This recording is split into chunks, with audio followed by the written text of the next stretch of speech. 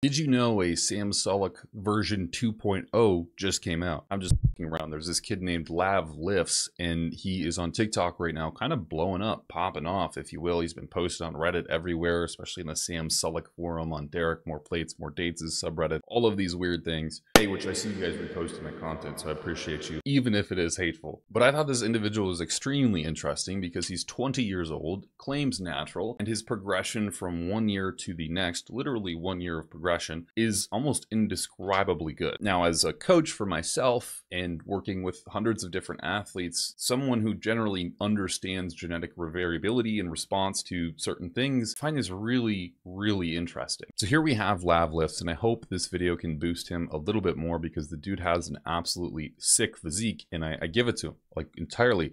This physique is a profound gift, man. This is a great physique. So I hope he gets everything that's coming towards him. But you can definitely see where he gets the whole alter ego of the Sam Sullek 2.0, the long curly hair, the hats, the wife beaters, the disproportionately large physique to everything and everyone around him. And it is really impressive. Like, honestly, his way of transformation is insane. But again, he completely claims natural, which I have a hard time believing this one. I do. I think there's a lot of people who respond really well to training and food and all of these things in general. This one's a bit unique. There's a lot of people commenting in his comment section saying, hey bro, there's no way you're natural. When did you hop on the gear? Because what we're going to look at here is him literally a year ago. And I'm talking a straight up year ago, like almost 12 months to this date. Now, don't get me wrong, he's still big. Like, he's still a big dude at this point, but he's nowhere near as big nor as lean as he was in those first videos that I had showed you guys. Something about this timeline, again, it posted almost exactly 12 months ago, is insane. I can't really establish a baseline where a natural individual could grow this much over that short of a time horizon. Again, working with many athletes, it's typically a very unreal response to see something like this without drugs. And even with drugs, it is a completely rare thing. People can take testosterone and other variations of testosterone and still get a really good effect, but nothing near as rapid as this effect. Again, we have footage from about over a year ago. I think you just clipped the same shit and reposted it. But my point still stands, is the progression is insane. Now, the dude has a great physique, no doubt. Like, I'm not claiming he's not natural because his physique is great. I'm claiming he's not natural probably because of the fucking insane rates of growth that he's had. Now, he does say in the comment sections, and this is honestly the one thing that he has going for him, which would make me believe that he's natural. We kind of know that the more stout you are, shorter and generally thicker, you appear a lot bigger just because of the muscle insertions and things of this nature. And honestly, this is the one variation here that would make me believe he is natural, because being a shorter guy, which he is 5'5" and 153 pounds, does really lend him the benefit of the doubt, because as a shorter guy, it's very easy to put on muscle. If you think about this, and yes, I'm going to use Microsoft Paint to illustrate what I'm trying to talk about. But if you think about this, let's just take the bicep. We have one strand of the bicep here over a long arm. Here you have your shoulder, here you have your elbow. Now, that bicep is going to be stretched out further from one endpoint to the other on a taller individual or someone with longer humerus. The humerus is the bone right here, essentially, on your upper arm. Now, if we take someone that has a shorter bicep, again, shoulder to elbow, their bicep can still have the same amount of muscle tissue, but it's less spanning, so it doesn't go over as much of a length, meaning it's less stretched out. Now, when we contract a bicep or in any muscle, what happens is the actin and myosin filaments, they begin to kind of come together, right?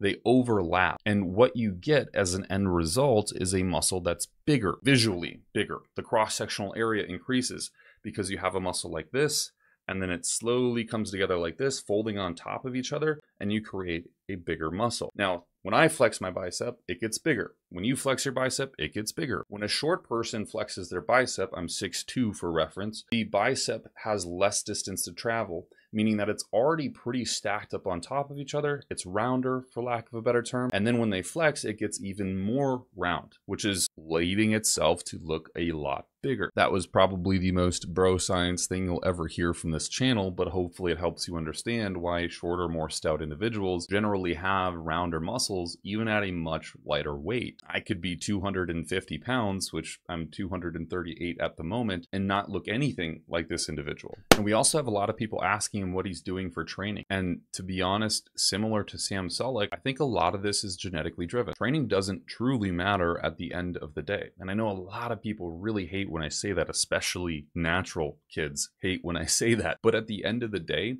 the variables that are going to make the needle move the most, literally, are the foods you're consuming and the gear that you're taking. Gear meaning anabolics. And this is an unfortunate reality, and also why we see such a wide variability of training methodologies working for generally most people, because you can train really hard but do it differently than everybody else in the sense of high volume, low volume, intensity techniques, training splits, all of this stuff. But as long as you're consistent with your dietary intake, you're very consistent with your supplementation and super supplementation, you're going to get 95% of your results. And especially with someone who's genetically gifted like the fam we have here, it's going to be really easy to put on muscle, especially again on a disproportionately shorter physique. So short kings unite, I guess, right? Look, I'm all cool. I'm good with being, 6'2". I'd rather take that, to be fair. So we have someone who's 20 years old and made an exceptional amount of progress over a year span of time, like exceptional amount of progress. But understandably, he's very short and weighs only 150 pounds. Is he natural? Is he telling the truth? To be honest, the likelihood is pretty high. When you're that short, a lot of muscle just bounds up really quickly, and it is going to make your physique look a lot bigger than someone who is generally normal height. I'm sorry, very sorry, dude. You're not like a short guy. Well, you kind of actually are. I've got to be honest. You're actually a very short guy. And so your muscles are going to get bound up and interwound, if that's even the appropriate terminology to explain this situation, much faster than someone like myself. And I'm not using this as an excuse for my smallness. I've talked about this before on many different videos, which you can go back and view. But there's a lot to be said about that height leading him to look a lot drastically bigger. And I also covered this other individual on my channel not too long ago who is kind of in the same boat. He has really short forearms, like abnormally short forearms. He actually has a rare bone disease that limits the growth of his bones. And because of this, homie has an insane physique for his age and also claims natural. His physique is really good and his forearms are abnormally short. And so that muscle, and his arms are shorter too. So his muscle, again, is really bound up. It's tight. It's stacked on top of each other really well. And when he flexes, it even becomes a greater stack. Whereas someone who is unfortunately longer limbed, is their muscles already really spread out, and then they're going to have to get stronger, and it's going to get bigger when they flex, and it gets bigger as they get more muscle. Ultimately, it's never going to reach the point of this. It's the same equation you have when you look at somebody like Sean Clarita or Derek Lunsford and their muscle composition. For example, we have Antoine Vaillant, who is a relatively larger bodybuilder. He's extremely tall, and you can see he's an absolutely massive human being. There's no doubt about this. He's a huge bodybuilder. But when you look at the fullness of his arms and specifically like his extremities, not his core or his chest or his back, they look great. But when compared to someone who is much shorter, like Derek Lunsford, much shorter, he has a lot fuller looks to his muscles. He looks more, honestly, bigger. His biceps are rounder, and generally, this isn't even a good example because he's not the best in the arms. But anyways, that's about it. We just have a new Sam Sullek that doesn't post the content of Sam Sullek. He did just start a YouTube though, so if you're interested, go check him out, do your thing. But is he natural? I'd have to give it to him. Probably natural. To me, it's a little bit suspect. The growth and rates of his potential are insane in this case because he is a shorter guy and he is relatively young still and probably new to training. He is definitely, probably, allegedly natural.